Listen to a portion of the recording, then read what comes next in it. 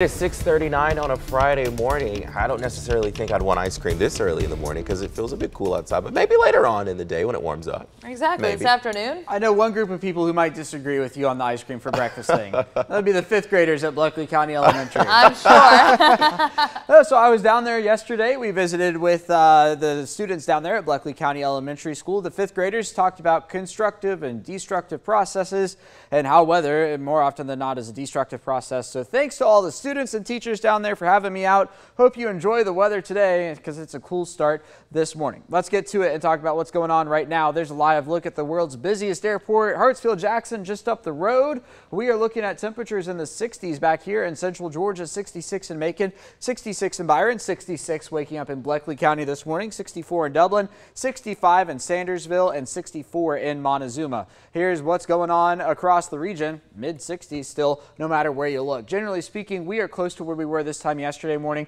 A couple spots, especially to the south and west, a couple of degrees warmer. A couple of spots, especially to the north and east, a couple degrees cooler. So everybody, generally speaking, about the same. It all feels the same. The radar is quiet this morning across central Georgia, and really, for that matter, quiet across Mississippi, Alabama, Georgia, Tennessee. You get in toward the Outer Banks area, you run into some rainfall, and that is from Potential Tropical Cyclone 16, which we'll talk more about in just a moment.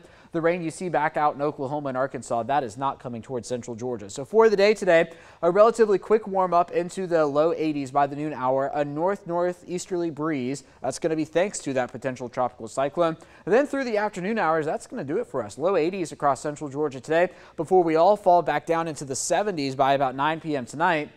Waking up tomorrow morning, how does mid-50s sound? That's going to be about 10 degrees cooler than we are this morning here in central Georgia, but it's also going to be warmer tomorrow afternoon. We'll be able to find our way into the mid to upper 80s, starting off in the 50s, maybe even low 50s in a few spots for Sunday morning before we're back in the mid 80s for Sunday afternoon.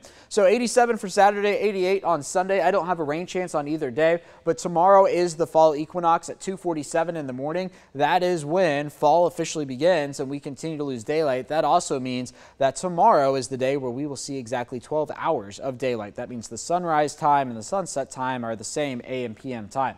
Let's check out PTC 16. This is the HD satellite blend this morning. It's continuing to move towards North Carolina. The reason why it's still a potential tropical cyclone and not a tropical storm or a subtropical storm yet is because the center of circulation is not closed off, and it needs to be closed off for it to be considered that. Also notice how dislocated the showers and storms are from the center of it. They're way up here. The center is down here. So we need things to really come into alignment before it becomes an official tropical storm. Regardless of what it is, it's going to bring wind and rain to the Carolinas and to Virginia, officially making landfall sometime, we'll say, in the late morning and early afternoon hours tomorrow. The southern end of the Outer Banks move over the coastal areas of Virginia before making a turn towards the northeast before it gets to New York. So all in all, wind and rain, but nothing they're not used to up there. Bus stop forecast for the day ahead. 60s this morning, 80s later on this afternoon. 83 will be that high temperature. We'll call the humidity lower, especially than what we're seeing this morning, with sunny skies prevailing later this afternoon. Sunrise at 7:23. Here's your 7-day forecast.